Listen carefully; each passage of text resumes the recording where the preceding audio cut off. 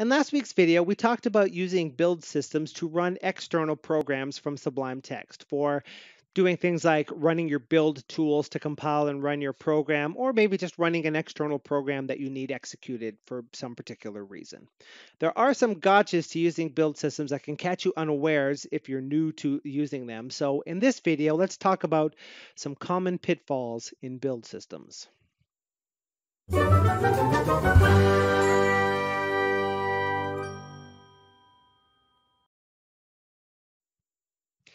Hello, fellow Sublime Text fanatics. ODAT Nerd here, and today's video is all about some of the common problems that you can encounter while using a build system. Before we get started, though, as a reminder, if you're finding these videos helpful, please thumb and subscribe as you deem appropriate. And if you have any questions or comments on any of these videos or suggestions for videos you'd like me to make, you can drop those down in the comment section below or hit me on Twitter at ODAT Nerd. And hopefully I'm pointing in the correct direction. Otherwise, I look like a big dope right now. Now, as I said, there are some common pitfalls that you can have when using a build system. The number one common pitfall is trying to run a program from a build system that is interactive. But we're not going to talk about that in this video because it's a fairly big topic on its own. So we're going to talk about other problems instead. But as a reminder, just right now, if you're trying to use a build system to run a program that asks you for input, that's not going to work for you. Wait for the next video. The problem in this one is a little more esoteric, and there are a couple of different ways that you can encounter it, and there's a few different ways that you can fix it depending on how you want to do it. So let's just go ahead and work through this the way that a person might actually encounter this. So I have this C program, as you recall from the previous video. And we have this build system, which uses TCC, the tiny C compiler, to compile and run a C program lickety-split without any extra steps. You don't have to compile and link and run. Just TCC minus run does the job. Now, you recall from last week that you can use tools build or press Control B on Windows and Linux or Command B on Mac OS to trigger a build. So I'm going to go ahead and do that now. And unlike last week, we get an error message here. The error message in my case says TCC is not recognized as an internal or external command, operable program, or batch file. The error message you see will be slightly different if you're on Linux or Mac OS. It might say something like bash, I don't know what this command is, something along those lines. The rest of the output in this window is some diagnostic information that Sublime is telling you about how it tried to run the program so that you can figure out what went wrong. It'll tell you the actual command that it executed, because remember the build system had $file in it. It shows you what directory ended up being the current directory, and it ends up showing you your path. Now, for those unfamiliar, path is perhaps a particularly big topic, but generally speaking, your computer hard drive is a big place, and there's a lot of files on it. Some of them are programs, some of them are not. So Windows relies on you telling it a list of locations where you expect programs that you're going to run from a command prompt or what have you, or even from the Windows run dialog in the particular case of Windows, without you having to specify the full location. So basically, when you run a program, Sublime, or Windows, I should say, looks through all of the locations in the path until it finds that program, then it knows to run it. And if it doesn't find it in any of those locations in the path, it's an unrecognized internal or external command. So ultimately, the problem is that the path, which is very long in this case, it will be very different on yours depending on how you have your operating system set up, doesn't have the location that TCC is stored in my particular case. Now, I know I've installed it in D program files TCC. And if you want, you can pause the video and look at that gigantic pile of text and see if you see the text TCC appear in there. But as a pro tip, it doesn't. I removed it before I started recording the video. So what's the actual solution here? Now, there's a few ways to resolve this problem. One way would just be to modify the path. But let's set that aside for a second, and let's follow along with advice that you might find if you were searching around on the internet. And the first advice that you might see is, if TCC isn't in the path, you can specify the full location to the program you want to run, again, in this case, TCC, so that Windows doesn't have to look through the path to find where it is. You've just specifically told it exactly where to find it. So as I said, I installed this in D program files TCC. That's what I said, right? Now I'm using forward slashes instead of backslashes here. Windows is fine with using either one of them, but if you use forward slashes, you have to use two of them because they're special to JSON, so that's a pain in the butt. And also this path has a space in it. So much like $file there, we're going to have to wrap it in double quotes like so, but maybe in the correct orientation, so that when this command gets passed to Windows, it knows that that whole path is the one that it should be. Otherwise, it'll think program is one argument and file/tcc is another, and that's a completely different problem. So now we've followed advice on the internet. We've specified the location to where we're supposed to get this thing, and we can come back to here and build, and now it should work, right? No, now it says D program files TCC is not recognized as an internal or external command. It's saying the exact same thing as it was saying before, but now it's complaining about what it was that it couldn't run. You go back to the internet, and the next thing someone might tell you is they might have advice because they've had success using command instead of shell command. And maybe there's something internally different behind the scenes. Pro tip, there totally is something different behind the scenes for these two things. So we could do perhaps the same thing here. We could just change this to be program files TCC. And as an added bonus, in command, we don't have to add double quotes around it because it's already its own single string that represents the program. Surely this will solve the problem. Now the error message is access denied. What the heck does that mean? This particular problem, unlike the last one, the last problem being we told it to run a program and we didn't know where to find it, in this particular case, access is denied, and here it's WinError 5. Under Linux, it's, I believe, error 13, and it's probably the same on macOS, but I haven't checked. That error is an access denied. Now, if you scan the internet for access denied errors, you're going to find a bunch of people telling you you should modify the permissions on the directory because you don't have access to it. Access is denied, you don't have access. That makes sense, right? Kinda, but when you look, you're going to find that that's not actually the case. Now, I said that I installed TCC in D program files TCC. That's what I have here in the build system. But listen carefully, I said I installed it in that directory. The actual program itself is stored inside of that. So D program files TCC is actually the name of a directory. You can't run a directory. Windows doesn't let you do that. Access is denied. On other operating systems, as we saw when you use shell command, it doesn't know that it's a directory. It just thinks that's not a valid program. What are you talking about?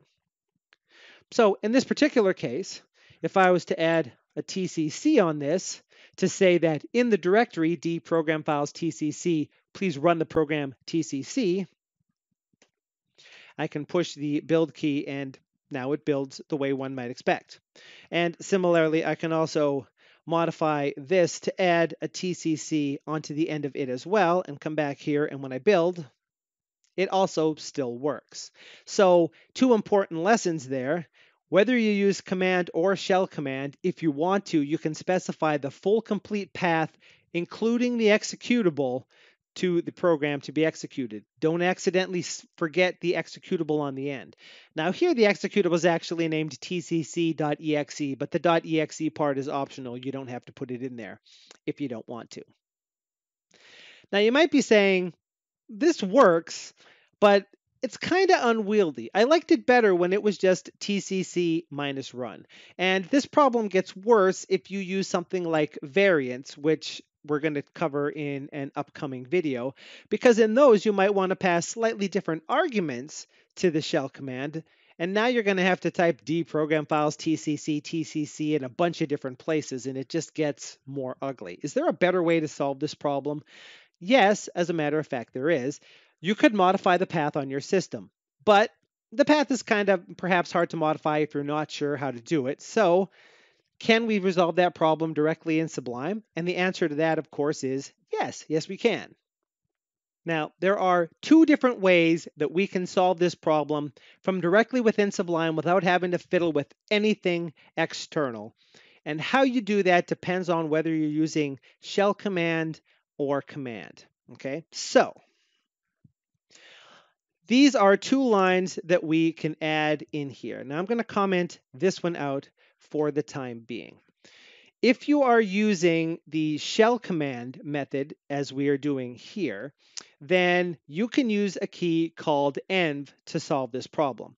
This env key can also be used for command. You just can't use it to solve this particular problem for technical reasons we'll talk about in just a second.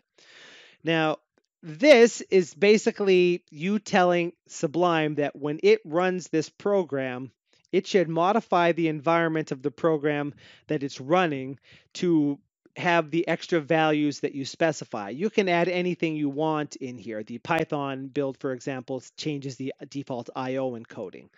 Now, the environment variable we want to modify is the path. That's that thing that has the list of directories of where to find things. And as we can see here, the path, as we have specified it, contains two things. It contains $path, which is a variable that expands to whatever the path is currently set to, and then a semicolon, and then the location of TCC. And in this case, you want the directory and not the name of the executable in here because you're telling it where to find the executable. You're not telling it where the executable actually is. Okay. Now on Windows, you separate path segments with a colon like this because colons aren't valid in file names. If you're on Linux or Mac OS, your path will be separated with a colon instead. And with this in place, we can actually take this back to the TCC option as seen here. And what's going to happen is when we hit the build, we're telling Sublime, please tell the Windows command interpreter to run tcc -run and the name of the current file. And when Sublime does that, before it runs, when it runs the Windows command interpreter, it also modifies the path that the command interpreter has while it's running to include the location of TCC. And the result of that is when I press the build key, it works, even though the path is not, full in the shell command entry up there. Now, if you're using Instead, if you're using command in place of this, then again, you might say, well, okay, I don't need any of this. I'm going to modify the path the same as I did for shell command, and that should work for me, right? And the answer is no, it doesn't. Now, there's something I want to point out here, and that is when you look in the build output there, it says the path is $path, semicolon, D program files TCC. That might make you think the path is wrong. Actually, behind the scenes, Sublime gathers this debug info that it's going to display in the build output before it does any manipulations to anything at all. So what the path you see here is the variable from the build system.